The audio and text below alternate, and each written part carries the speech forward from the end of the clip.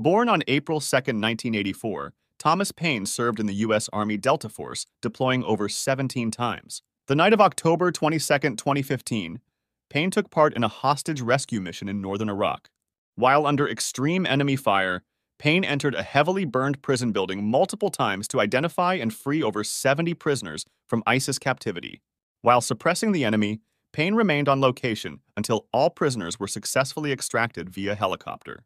With 75 prisoners rescued and over 20 ISIS fighters killed, Payne dealt a massive blow to the enemy and was awarded the Medal of Honor on September 11, 2020 for his actions.